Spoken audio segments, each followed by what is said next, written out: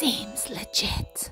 Mates, welcome back. Today I am engraving some random business cards. Now this one was done, ignore the fact that it's crooked. This one was done with a solid fill, really slowly, and 2 passes, and it took about half an hour to engrave that. This one I did as a line drawing, and it took like a couple of minutes. Now, is this one clearer? Yes. What I could do to make this one clearer though is probably just slow it down a little bit. They are both on 100% power. This was 10 millimeters a second with 2 passes, and this one was 100 millimeters a second with 1 pass. So their clarity is seen by how quickly the laser went, but the depth hasn't actually changed it. Like, it feels the same on both. So I'm only going to show you the line drawing, and I'm not going to speed it up so you can see it go in real time. I didn't optimize the settings, so it kind of jumps all over the place. So if you optimize it, it would go even quicker. But I just thought these were a fun little joke thing to give like my mates and stuff. So let's go watch it get lasered. All right, so I have turned the laser on and I have clicked frame once, which is why it's not sitting in the corner. Then I am peeling off that backing. Now, it can get quite a bit stubborn, so I find that a weeding tool from my HTV stuff is the perfect thing to just get the corner up without damaging anything, and then from there you can just peel it off. I like that it's there because it means that you won't get any unnecessary scratches from having it in a drawer or however you store your things. Next up, we are going to frame to make sure that the card is lined up and even. Right now I'm not doing anything because I was changing the settings. So this is on a line drawing, not a fill. I probably should have done fill, but I just wanted to see the difference. So we've got a line drawing at 100 millimeters per second at 100% power. I always do per second because it requires lower maths numbers, is pretty much why. I know they do say to use a diode laser in minutes, but I just find it easier in seconds. So that's what we're doing.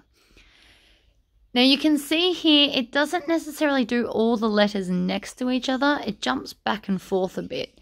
I could fix that in the optimizing of the settings. When you double click on whatever setting you pick, you can go in and fine tune it in there.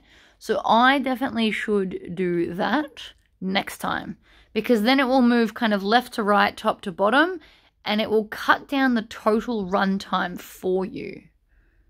Because the whole point of this is to be as efficient as possible. And what it's currently doing is not at all considered efficient. I also found that this wasn't as accurate as the full slow fill. So next time I think I'd do it maybe 80% or 80 millimeters per second as a speed instead of 100. I just think that might look a little bit nicer, because the whole aim is to be professional, obviously. You can also see that I really need to clean my honeycomb. For those that don't know, and I'll probably do it as a video for those that do not know, degreaser, you spray it with degreaser, leave it sit for a while, and then blast it with a high pressure hose. And it just, all that gunkiness, because it's like burnt glue and stuff, it just falls off. I have done it several times. You can see I cut a lot of big circles because you can see that outside circle line. It's just like burning wood and burning glue. So I will be cleaning that maybe over the weekend. We will see. So this took, I think, 3 minutes something in total to get laser engrave. That's not including the time it takes to line it up and stuff. But you could definitely smash these out in under 5 minutes if that's something that you wanted to offer. You can see I'm on the last line now. This was actually just a funny random idea I pulled off the internet. There was another one that was like assassin. It doesn't cost as much as you think.